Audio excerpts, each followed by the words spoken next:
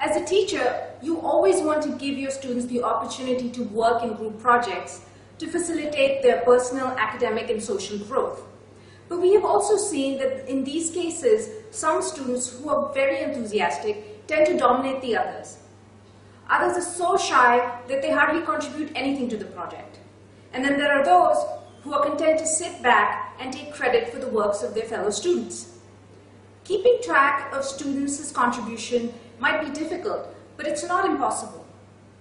If you give out group projects or group assignments on Google Drive, you can keep track of all the contributions of all your students by using the revision history feature. This feature also has other benefits. If you want to know how, let's explore this feature further. Google Drive is also used for collaborative editing. In this condition, it is essential to keep a track of who edited what.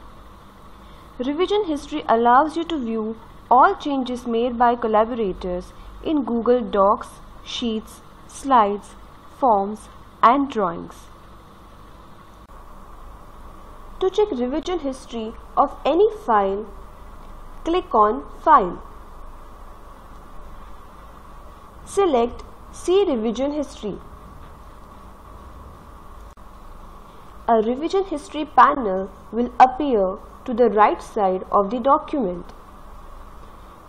Revision history panel displays revisions of work done by different collaborators.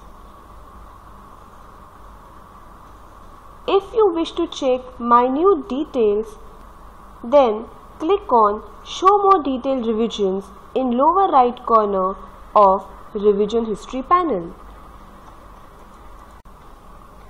You can differentiate between the contribution of different collaborators by means of color code.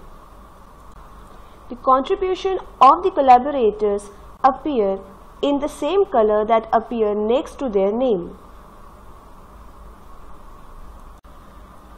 Click on Restore this revision if you wish to revert to the revision you are currently viewing.